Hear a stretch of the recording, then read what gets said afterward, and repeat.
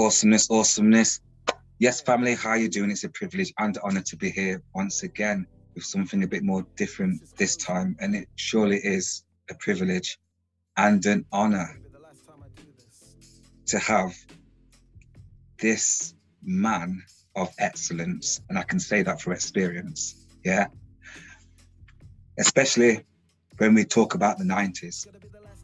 We could go back, but due to time and things, because this is a man on demand, we won't go that far back. However, if the prodigal son, the David Ellis, chooses to do so, then what can I do about it? Absolutely nothing. Because I know it's all about the Most High through Jesus Christ first, but then it's about David Ellis, yeah, and then me. I don't even want to take up any more precious time at this moment in time. This man's teared up the place in terms of the gospel realm in the UK, 1990s. You want to speak about people like Kirk Franklin and stuff, and you know, I can go on and on and on and on, but I'd rather let the man on demand speak himself. The David Ellis, how are you doing? I'm doing really well. Thank you for that big introduction right there. I wasn't expecting that at all. But thank you, man. Thank you. I'm doing really well, thank you. Nice. Really, really well. It's good to see you. Thank you. Likewise, Dave. Yeah. So a lot of things have been going on in your world, from music to the pastoral life. And I know that there's stuff going on in the field in regards to music, which is why we're here more time, so that you can bless the community, so that everyone can grab this information and run with it, because we don't even all know what it's all about, in fact. But for those that do know, in regards to Kevin Clarke Ministries and stuff, there is a great commission, and that's basically to introduce the kingdom of God to the whole wide world. And at the same time, in order to continue to lift the banner of the Most High God to everybody that has a relationship with the Lord. But for those that don't, then it's a huge opportunity, because God has people in places that are out there doing some awesome things, introducing his love to the world, bringing God down to earth. And David Ellis is a man that is after God's own heart. And you'll see that through his music when he speaks. And if you even get a chance to go to the Trent Vineyard, which is in Nottingham, then you can not just be blessed by the whole ministry of works that's taking place there, but through certain information that comes through the mouthpiece of David, an excellent man, a man of honor, a great vessel. So in the realms of music, we're going to touch a bit more about what's going on in the world of David Ellis and his music right now. So Dave, you've got an event coming up here. Tell us a bit more about it, please. Yeah, so during lockdown, I wrote a number of songs. In fact, I wrote like 35 songs during lockdown. Yeah. And that 35, yeah.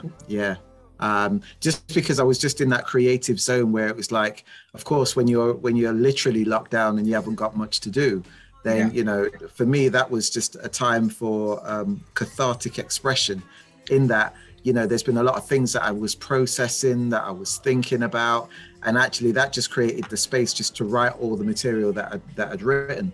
And so out of those 35 plus songs, I had quite a job of narrowing it down to make 18 tracks, which is now on my album called Legacy, which is actually a tribute to my mum, because she had quite a significant impact on my life.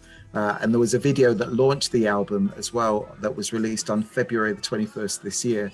The album has done remarkably well, you know, far and wide, worldwide actually, and the feedback has just been phenomenal. There's tracks on there that talk about mental health and suicide, which was a big thing during the pandemic, and still a big thing today, for men in particular, for all people, but for men in particular of a certain age. And so there's a track on my album called Just Breathe, which is quite a graphic track that deals with the pain, the emotional pain that people often feel, you know, when they're going through turmoil internally and they feel that they can't vocalize it outwardly.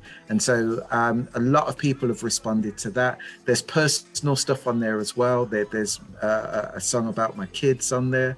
There's obviously my mum. But there's also stuff on there as well about that a lot of people won't know. So I went to live in Jamaica for a time in 1988. The song's actually called 1988. And during that time, I almost died. I sadly experienced an armed robbery where 2 masked gunmen broke into our home, tied us up and put a gun to my head. And, you know, I almost died. And 1988 talks a lot about that. And there's lots of other tracks on there as well, which, you know, as I say, have been really well received. And so to culminate this, there's a gig that's happening at the Bodega on the 2nd of July, about 3 weeks away, where I'm going to be talking a little bit about the tracks, but also performing those tracks live. I'm super excited about it because, as you know, Kev, I haven't performed in many years. Yeah. And so that I have the opportunity to do that, you know, to people, for people to come along and to hear that is a real privilege and a blessing. So I'm really excited to do that and excited for people to come and hear some of the stuff that I've been writing about. You know, I'm super excited, Dave, because as you were speaking, I was rewinding back into the 90s and thinking about experiences, me being able to actually tag along with yourself and go to certain events around the UK, to be around thousands of people, and you ministering to thousands of people through your music and watching souls come to Christ through your gifting. It's such a humbling, it was such a humbling experience and still is a humbling experience thinking about it now. I remember there were times where I would be like carrying stuff and helping you, and you'd be like, Kev, I just need to have some time away.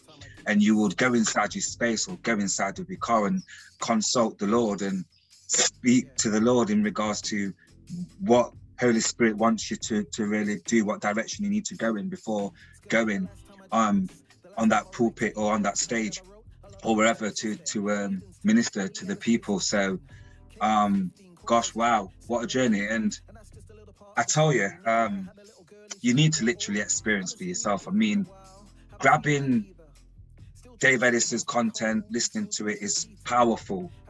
Being in the presence where he is demonstrating and sharing life experience and his relationship with the Lord is something else.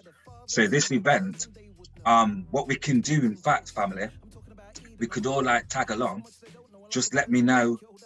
We can grab some tickets, all of us, go down there together as a family and have an awesome time. That would be super, super, super amazing. To say I don't get out much as well, but it would be a great opportunity for us not to connect as well in it, rather than just the virtual stuff. You know what I'm saying, Dave? The virtual Absolutely. Stuff. This man here has been super instrumental in my relationship in terms of discipleship.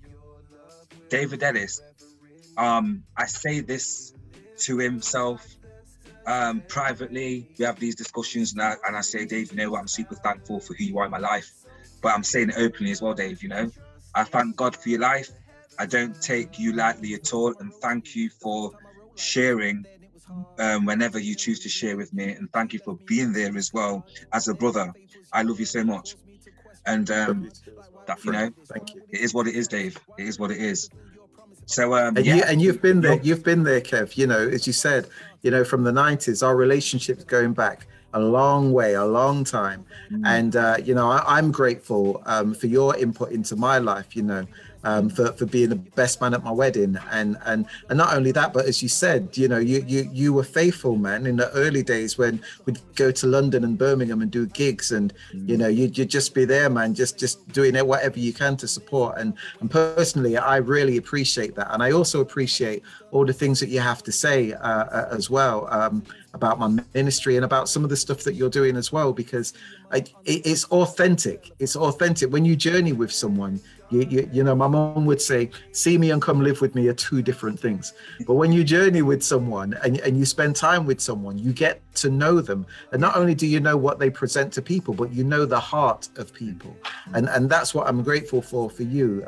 So when you speak, you're speaking as a man with integrity, but you're a man of experience that's journeyed this journey with me. And so I'm really grateful for that.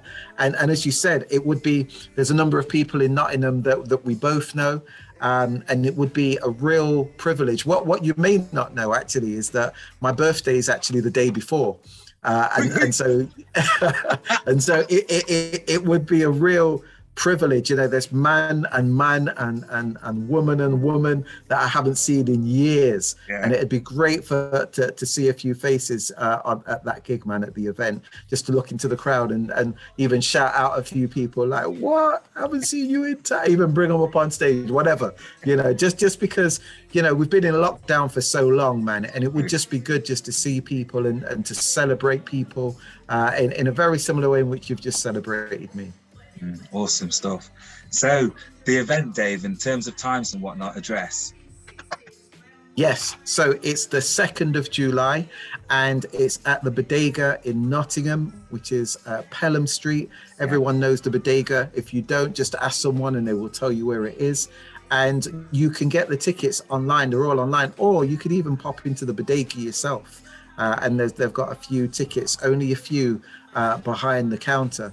But I believe you'll put the link up after this. That's as well, right. Kev, is that right? I was alluding to that as well, yes. So what I'll do is I'll share all of the links so you can get to the David Ellis in terms of content. And if you want to go back a bit more in terms of footsteps and whatnot, legacy and stuff, then we can go back as Prodigal Son as well. So I'll find as much links as possible. I'll even grab some details in regards to the Gem Awards that you've won and things from back in the day. Dave Ellis has won Gem Awards. Is an award-winning artist. You know, I'll post the links there. You can see for yourself and whatnot. Link to your website as well, Dave. Right? Yes, absolutely. There and everything too. You will definitely be blessed. And another thing, what would be really great is to just share with other people that you know would appreciate the material and stuff. So keeping it short and sweet, because Dave is just a man on demand and he's got a lot going on in his lovely world. So Mr. Ellis, thank you kindly for investing your precious time to these precious people. Thank you. Much love. Thank you. And thank you, sir. Thank you for your time. Thank you for your love. Thank you for your support. And thank you for all that you're doing as well, man. Really appreciate what you're doing, sir, and keep up the great work. Thank you. God bless. God bless. Much love. Much love.